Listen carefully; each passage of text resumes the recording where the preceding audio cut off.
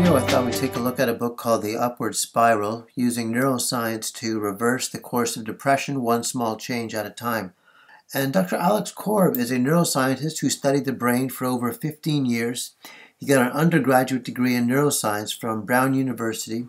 He received his PhD in neuroscience from the University of California in Los Angeles, where he wrote his dissertation and numerous scientific articles on depression. And he is currently a professor at UCLA and the Department of Psychiatry. And his book, which has hundreds of excellent reviews, as you can see here on Amazon. And so I thought I'd share with you an interview that was done with Dr. Alex Korb so that he can share with us what can we do to rewire our brain and create an upward spiral towards a happier, healthier life. Yeah. Well, I mean, there's so much that you can do. I realize this is one of my challenges when I was writing The Upward Spiral, is that it would have been easier if I was just talking about like one thing. Because most books are about like one thing. They're like, oh, mindfulness is just going to solve everything, or like exercise is going to fix your whole life, or like they just pick, or you need more grit or resilience or whatever it is. And like there are a lot of important things, and I think one of the things I've realized from studying the neuroscience is that there isn't just one solution to reversing the course of depression, or there's not one road to happiness. There's not one secret. There's dozens of different things that you can do, from physical activity, just making changes in your movements or actions, making even small changes in your thought patterns, or in your sleep habits, or your exposure to sunlight, or your social interactions, or even just like the environment that you're in. Just making small changes in any of those things, and we can talk at length about any particular one that you're most interested in, but just making small life changes along those lines cause small positive brain changes in its activity, its chemistry, even its ability to form new neurons. And those small brain changes make further positive life changes more accessible, more possible. And so that's why I call it the upward spiral, because you don't need to change your whole life all at once. You just like make one tiny change that's like better than the default, better than the rut that you're stuck in, and that will start to change your brain, and then that will make it easier to further along the progress. Now, when people are hearing about depression, most often they're looking for a type of pharmacological solution, and quite frequently they get prescribed SSRIs. What role does serotonin have to do with this? And is that the answer? Or? So it's funny, like when people often ask me about medication, it's either from one of two perspectives. They're either like really against medication, and they'll say, oh, I read your book and I'm so glad you're talking about all these non-medical alternatives. You know, medication is the worst. It's terrible. Psychiatrists are crooked, whatever. And other people will say, oh, I'm glad you included that chapter on medication and neuromodulation, because people are often denigrating it. And I work in the Department of Psychiatry. I'm surrounded by psychiatrists. So I think it seems like most people are on one side or the other. They're either all in on medication, or they're all in on just sort of behavioral or cognitive behavioral changes. And I like to take a more nuanced approach, that medication can be extremely helpful. There are many studies that have shown that, if you take 100 people with depression and you give them all, an SSRI, well, after a couple months, 40 of them will be completely better. They won't be depressed anymore at Right. all. Another 30 will be mostly better. They'll still have some lingering effects, but there'll be, significant improvements. And the other 30, they just won't really experience much benefit at all. So if you happen to be one of those, 40% of people, then yeah, medication is the answer. Like, you're super depressed and it could all be solved just by taking one pill a day. And in that sense, like, wow, like something as complex as human depression could just be solved by taking, one pill that targets one neurotransmitter system. And that's kind of amazing. But, well, what if you're, one of the other 60% of people who are just going to get a little bit or not much benefit at all? What can you do? Or even if you are going to eventually respond, really well to medication, like, what can you do while you're waiting to see the psychiatrist? Or what can you do to help things along? And that's a lot of what the upward spiral is all about. And it would originally, why I got into all of this is because I was writing my dissertation. I was doing research on trying to figure out, like, who are those 40% of people? Like, could we figure out or do some sort of brain scan or EEG and say, you have the kind of depression or the kind of brain, like, you should definitely take medication. That's going to solve all of your problems. But you, like, you need to do something else.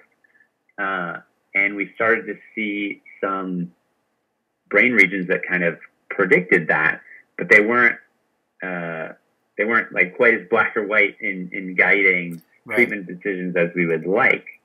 But I like to think of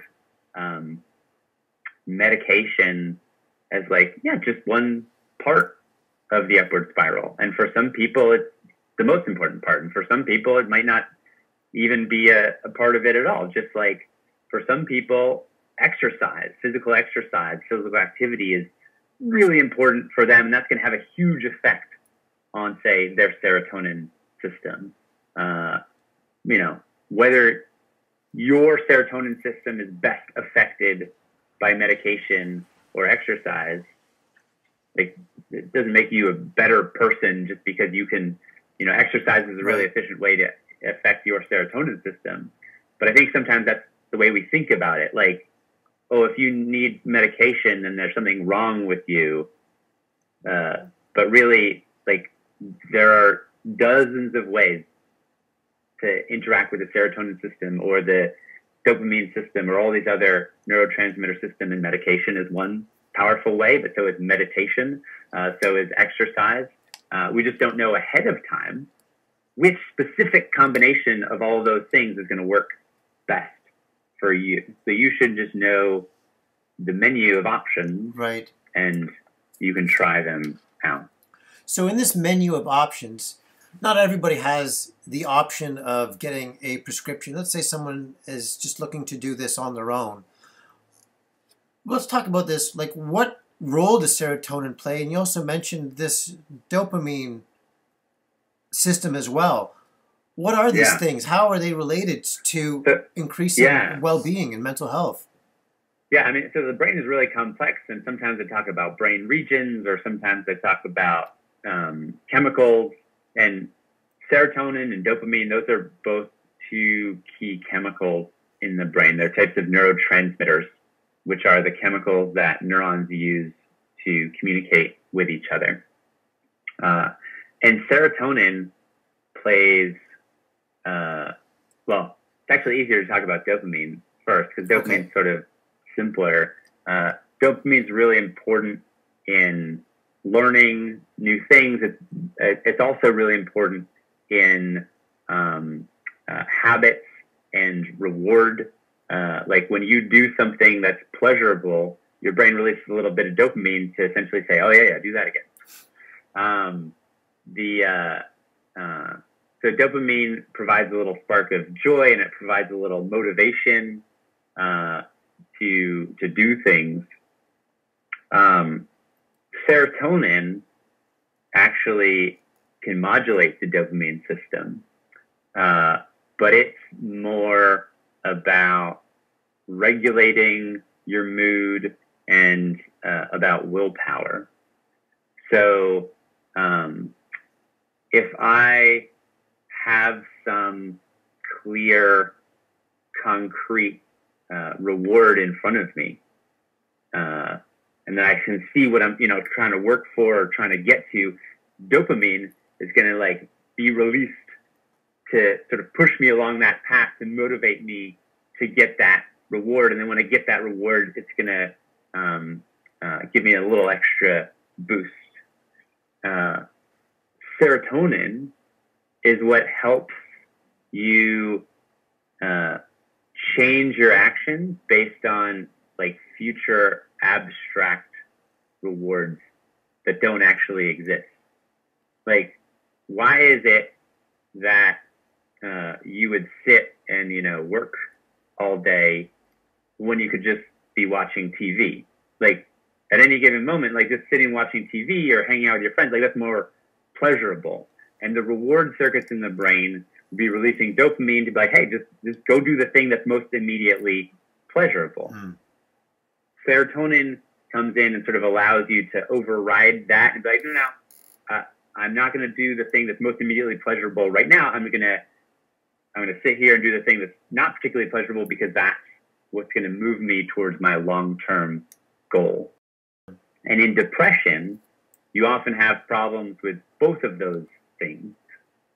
So when the dopamine system is out of whack, you're just not as motivated to do things, right. And they're not as rewarding or enjoyable, perhaps as they used to be. So, like, usually you used to go hang out with your friends or do things because they were fun. But if there's a problem with dopamine, they're just not as fun anymore. So what's the point of doing them? And there's also a problem with the serotonin system whereby you're like, okay, I know what I'm supposed to do, but you just can't connect your present actions to these like sort of future abstract rewards because there's a problem with the serotonin system. And so what do you do if you're not being driven by sort of immediate pleasure or you're not being driven by long-term goals? You just kind of don't do anything. Before we get to the end of this video, I thought I'd share with everyone a quote from your book. Trying to think of things to be grateful for forces you to focus on the positive aspects of your life, and this simple act increases serotonin production in the anterior cingulate cortex. Remembering sad events decreases serotonin production in the anterior cingulate. Join us in the next video where we hear more from Dr. Alex Korb and his wonderful book, The Upward Spiral, Using Neuroscience to Reverse the Course of Depression, One Small Change at a Time. This is DS Ivan at reprogrammingmind.com. Bye for now.